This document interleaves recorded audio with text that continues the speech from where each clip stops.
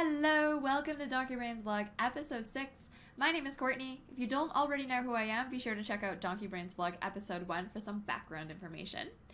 This vlog will have 5 topics as usual. The first thing is a month in review, so I'm going to just talk about March in general, kind of how it went for me tournament-wise, poker-wise, life-wise, just kind of an overview of the month. Topic number 2 is tournaments in March. So I'll talk about my biggest scores, how I ended up overall for the month, and just how it went, just overall. Topic number 3, things to work on. Obviously, if you've been following me since the start, I've only been playing tournaments for a few months now, and I have a lot to learn. So in this section, I'm gonna just talk about what I plan on working on and things that I think are most important for my growth when it comes to tournaments just going forward. So yeah, that's what things to work on will be about. Topic number 4 is stream musings. So in episode 5 of my vlog, I talked about what I thought was the most important thing for streaming, which is consistency. It's really important to maintain a really regular schedule and be there when you say you're going to be there. This month, I'm going to talk about something else that I think is quite important when it comes to streaming, and that is variance in streaming. So yeah, variance in poker, variance in streaming, kind of all piles up sometimes. So I will talk about that in stream musings. And last but not least, I will talk about the April coming up. So what's going to happen this month? We're already in April. We're already a week past, actually. And I'm just going to talk about what my plans are for the rest of the month and what will happen in my stream and in my life. Okay? So yeah, let's get started. So what happened in March? Well, as you can see from my background, the one big thing that happened, well, it was big to me, I got a new desk, finally. And it sounds like it shouldn't be such a big deal, but it actually was a pretty big deal because I had that desk, the old desk that I use, I had that desk since I was 17 years old. I'm 30 now. That's a lot of years, right? That's a lot of years with that desk. So yeah, my old desk and I broke up, but I've got this huge new desk now, which is super cool. It's actually a standing desk, and it's way bigger than before, which is why I actually had to move my entire setup. I was in a really small area before, and this desk is about 30% bigger, so I had to move my computer. And as you can see from the background, I had to move my swarm wall as well. That took forever. All the bees are on poster boards, but still, it took a really long time to move it, which, that was a bit of an adventure. Overall, I'm really happy with the new setup. I have a lot more space. The lighting is kind of weird because I'm right beside the window, as you can see, which is kind of strange in the morning because the sun shines on my face in a really weird way. But overall, I'm really happy with it. I just have so much more space, and yeah. It's taken a little bit of time for my stream to get used to the new background. People didn't really like the swarm wall at first, and people miss the door. But I think it's still been a good change for me overall. So yeah, I'm really happy. Yay, desk! Stream-wise, one of the interesting things that happened last month was that I streamed on the Poker News channel for 2 days of the month. That was really, really fun. Poker News put together a stream team to bring more awareness to Twitch poker and also to kind of promote their own channel on Twitch. So I'm streaming on Poker News, the Poker News channel, for 2 days of the month. I did that last month, and I'll be doing it again this month and next month too. The Poker News streams were really fun. The first one in particular was super, super hype. Actually, though, the funny thing is that I was kind of, well, okay, here. I'll actually show you a clip from my sound check. This is the exact sound check that I did before the Poker News stream, okay? So here's the clip. Alright, well, this is my sound check before my first Poker News stream, and I'm feeling kind of nervous. I'm not really sure why, but okay. I feel like I'm really gonna have to meditate during my countdown, and then once I've done that, I'll be good. So yeah, so I'm gonna be calm. So yeah, as you can see, I was a little bit nervous before the stream. I don't really know why. I guess because I thought that I was gonna get, you know, somewhat of a different audience, and I don't know. I was just nervous for no reason, but it ended up being really fun. I even won a tournament on the channel, so yeah, that was really cool. And I think overall, what Poker News is doing with the stream team is really great because it's letting more people know that Twitch exists. And Twitch is really good for poker, in my opinion. The other exciting thing that happened last month that has nothing to do with streaming at all is our really huge daily fantasy sports bank. If you don't know what daily fantasy sports is, I recommend you head on over to stackandfade.com. That's the website that I co-founded last year with my husband. I'll leave a link down below. But yeah, daily fantasy sports is super fun. One day fantasy sports is basically what it is in a nutshell. And we had a really big score last month.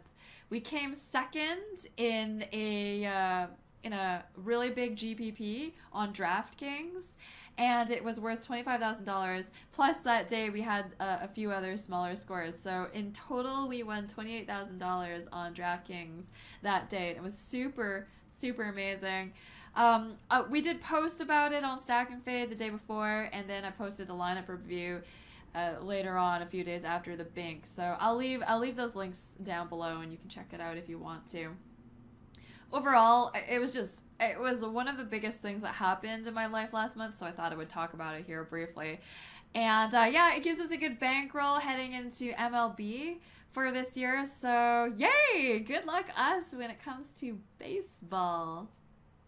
The last thing I'll talk about in this section is just overall, just how I felt last month. Actually, the second half of the month, in particular the last week, I was starting to feel pretty burnt out. Overall, I mean, I have a lot on my plate. I'm still working on Stack and Fade. I work on DFS, and then there's the stream, right? So there's just a lot. There's just a lot that I've been doing, and I started to feel really tired and really just overwhelmed last month. So yeah, I actually considered canceling my stream a couple times. It was kind of crazy because I've streamed 5 days every week since the start of December, and so I haven't really had an extended break other than that. And a lot of the times on my stream days off, I'm working on DFS, I'm working on Stack and Fade. So there's just been, I don't know, I'm doing a lot of things. What I did though, instead of taking some days off, is that I made a couple of my days shorter. So I've been selling action to some MTTs, and I was selling action to some late turbos in the day. By cutting those out completely, I've been able to stop streaming a couple hours earlier on days when I don't go deep in my rig speed tournaments. So that's been really helpful, and I think that's kind of it's been a really good solution. So I haven't had to cancel days, and yeah, I'm not planning on canceling days going forward. I'm just gonna do that, and you know, some of my streams will be a little bit shorter as a result, but other days when I do go deep, I'll be streaming, you know, for 6 to 8 hours. So I think overall it's fine. So I didn't play any spin and goes at all last month, which was so nice, by the way. So yeah, I played tournaments, and I'm happy to announce that I actually finally won a tournament. I'd come second in the 109 Bounty Builder, second in the big 109, and I don't know, I for some reason I wasn't able to close. So I finally did win one, and like I said earlier, it was on the Poker News channel. I won the $22 10K guaranteed on PokerStars for just over $2,000, $2,018 to be exact. The highlights are on my YouTube channel, so just go to the Final Tables playlist and you'll be able to find it there. But here's a clip of the last hand and my reaction after I won the tournament. Alright, let's try this.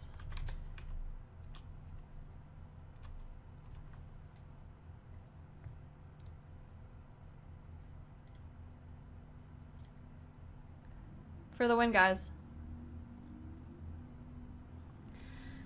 I finally won a tournament. Finally, I've been needled relentlessly by the Twitch chat for for coming in second every single time that I get heads up. So I know it wasn't the 109 bounty builder, it wasn't the big 109, but I was able to win. I was able to pull it out. Obviously, deuces of club. I got really unlucky there in that last hand. Ace-9 against aces. That's just, it's gross. It's really unlucky for him. But lucky for me, I will take it. Winning that pot. $2,000, guys. 2,000. I'm so excited. So excited. So yeah, as you can see, I was very, very excited and also kind of relieved. Luckily for me, I was able to cooler the poor guy there in the last hand. The other really big final table that I made last month was the Big 55. I actually came third in the Big 55 for $6,588, which was super, super cool. I've always wanted to make the final table of that event. It is just such a good tournament. So yeah, I was really happy about it. Overall, I have kind of mixed feelings about the final table. I don't think I played great. I mean, I played okay. I went to the final table, I think, pretty low on chips, and I was able to chip up to third place in the end. So overall, I really can't complain about it. I just think that, you know, there's some spots that I could have done a little bit better. And it's really, really funny how tournaments work, right? I made 3 times more money at the Big 55 final table than I did in the $22 10K guaranteed. But the 22 feels so much better because I was able to win it, whereas in the Big 55, I just came third. I mean, like, in a way, it's kind of a mental game there. You just have to stop being so stupid about it. I mean, I have to stop being so stupid about it. I shouldn't feel happier about a $2,000 score than I do about a $6,000 score, you know what I mean? But it's just kind of one of those things. Tournaments, you always feel disappointed if you don't win. And, I mean, winning is just so fun. But yeah, those were my 2 big cashes of last month. There's really no other notable cashes, but mainly because of the Big 55, I ended up up a few $1,000s after the month was over. Alright, now let's talk about things that I'm planning on working on this month. Something that I actually started doing last month was doing a lot more open raising instead of open jamming. So, okay, let me explain. When I was first getting into tournaments, I was pretty fishy about my mentality in certain spots. For example, if I had a hand like King 10 suited, which you can actually see this, I think it's the big 109 final table highlights. I open jam King 10 suited for a lot of chips. I think it was close to 20 big blinds. And the reason why I did that was I thought to myself, well, King 10 suited is a good hand, but if I raise it, I can be 3-bet, or if I raise it and I get called, I have to go to a flop. And I thought that the pots were so big that I didn't want to risk not winning the pot. But obviously that's totally a stupid mentality because, first of all, I have a background in hyperheads that sit and goes, I know how to play post-flop. I know how to play flops, even 20 big blinds effective. So why would I not want to use that to my advantage, right? I don't know. So there's the first flaw. The second flaw is that obviously, in a lot of situations, raising and getting to go to the flop is going to be more plus EV than open jamming. So basically, I was sacrificing a lot of EV for what I thought were easier chips. So yeah, I decided to work on that a little bit. I mean, no one likes to have to fold ace-king post-flop with 12 big blinds behind, but that's just the risk you gotta take, right? You gotta risk it for the biscuit, as they say. So yeah, that's something I've been working on. And sometimes I do get berated by the Twitch chat for open raising instead of going all in. For example, when I have 13 big blinds and pocket 10s in early position, I will raise that a lot of the time. And sometimes I get berated by the Twitch chat for doing that because they don't like that I'm open raising instead of going all in. But that is okay. I can handle it. I can handle the beratements. The other thing that I'll be working on this month is opening up my game. One of the most common criticisms that I get when I stream is that I play way too tight. And the truth is, I know I play way too tight. The thing is, when I first started playing tournaments, I wasn't so sure what to do in certain spots. I wasn't sure of ranges. And when you're not so sure about those things, it's better to play tight. So that's what I've been doing. And I still have had success in tournaments, even though I play way, way, way too nitty. But I'd like to increase my ROI by opening up my game a little bit. So I am planning on working on that. You know, playing a few more pots in all positions. I'm way too tight in all positions. So yeah, that's the other thing. The main thing I'll be working on this coming month. All right, here's the stream musings. So I will talk about variance, like I said earlier. I'm going to talk about just the variance of streaming and why I think it's important to accept it.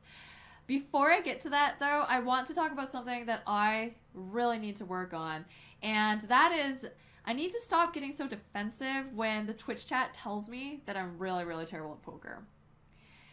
And this is actually something I'm better at now than I was when I first started streaming, but I still need to work on it. I need to not be tilted when I get berated by the chat.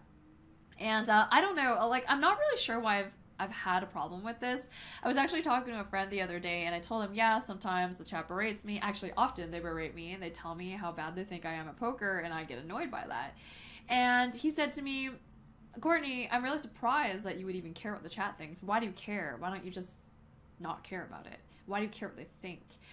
And I mean, it's really, honestly, it's true. And I don't really have a good answer. I don't know why I care so much. So that's something that I have to work on. And one of the things that I'll think about when I do feel myself getting annoyed, I'll think about a fact, okay? One of the facts about life when it comes to poker is that not everyone's a winning player. There's obviously, for some people to win, other people have to lose. And so not everyone in the Twitch chat is going to be a winning player. And I have to remember that if I did everything that the Twitch chat wants me to do all the time, I might not be a winning player either. So that's something I'm going to really keep in mind, and I'm going to think about that when I feel myself getting tilted. All right, so now on to the advice of the month. Variance, guys. So, I mean, most people watching. This is a vlog, right? It's not a blog. Okay, perfect. Now that I know that it's a video, most people watching this understand that there's variance in poker. There's variance. You're gonna lose sometimes. You're gonna win sometimes. There's ups and there's downs. There's upswings. There's downswings. And the same thing goes for streaming. This is something that I've had to learn and relearn actually a couple times. I've been streaming for about 10 months now. I started last year in the summer. And I've been partnered for, I think I've been partnered for 9 months now. So what I've had to learn this over and over and over again. There's going to be good times and there's going to be bad times. There's going to be some times where you feel like you're on top of the world. Your stream is so awesome. You got so many follows, so many subs. People love you. Those are the good times of streaming. There's also going to be bad times. There's going to be times when you feel like you have no viewers. You feel like you're, I don't know, going downhill, you're not growing, and people are just really salty in the chat. And the thing about streaming poker is that when you're not winning, you get fewer views. That's just the way it is. So if you're downswinging in poker, chances are you're going to be downswinging when it comes to streaming as well. Because just the fact about poker on Twitch is that people want to watch winning, right? People would rather watch a final table than you busting out, you know, in 300th place in every tournament that you play. So that's just, that's something that I've had to learn. Like I said, over and over again, a lot of the time when I'm doing well on streaming, I think to myself, wow, the days of me getting 40 views, those days are over. Awesome. Maybe now I'll get 3-digit views all the time. And then a month later, I'll be back to getting like 50 views or 40 views again. And I'll be like, wait, what the heck? Like, why is this happening to me, you know? And that's just the way it is. You got to grow your stream slowly. And maybe in a few months I'll be done with the 60 view streams, and I'll be getting 100, 200 views every stream, but that doesn't happen overnight. So I just have to remember, and that's my advice to you if you're a new streamer and you aspire to grow your stream. Just remember that there's variance. It will get better. As long as you work hard, you will grow your stream, but there's going to be ups and downs, and you just got to deal with the downs as best you can. All right, we made it to the last topic. April coming up. What's going to happen this month? I will be streaming as usual, of course. I'm going to continue on with the current schedule. The current schedule is 5 days a week, 1 day of home games, and 4 days of MTTs. So that's what I'll keep doing this coming month.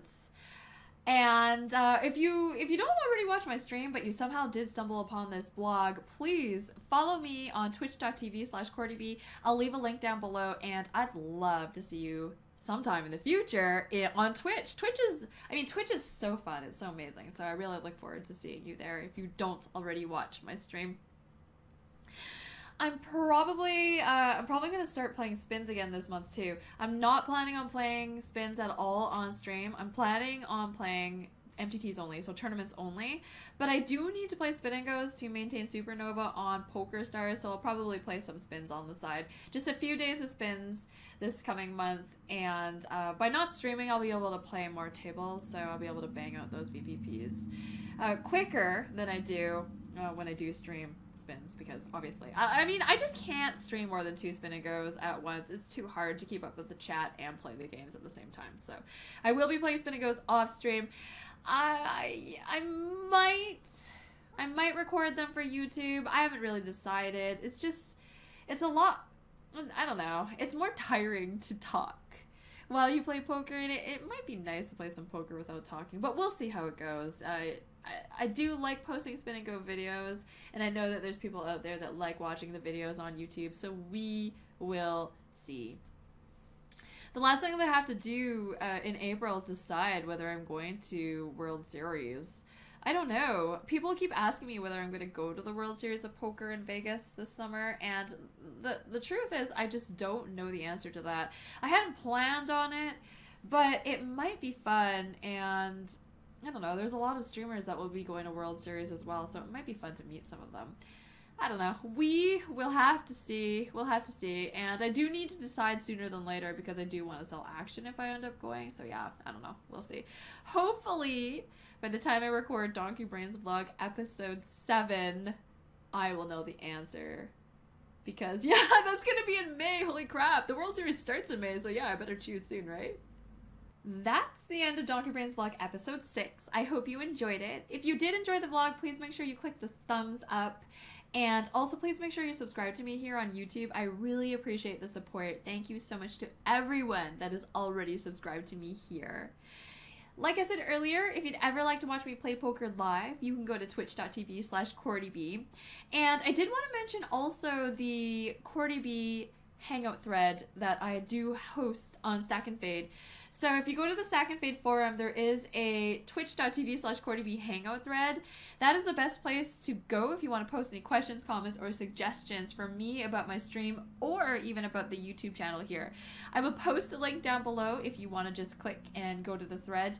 And yeah, I really hope to hear from some of you there. I really like hearing feedback, and even if you're just, you know, if you enjoy the channel, I would love to hear that you like what I do here. So thank you so much to everyone that already posts there. You guys are super awesome. I really, really appreciate the support. I will be back next month to record Donkey Brains Vlog episode 7. And, you know, between now and then, I will be posting some videos. So thanks so much for watching. Take care until next time. And yeah, maybe I'll see you on Twitch, right? Okay. Have a great day or night, whatever it is for you. Talk to you soon.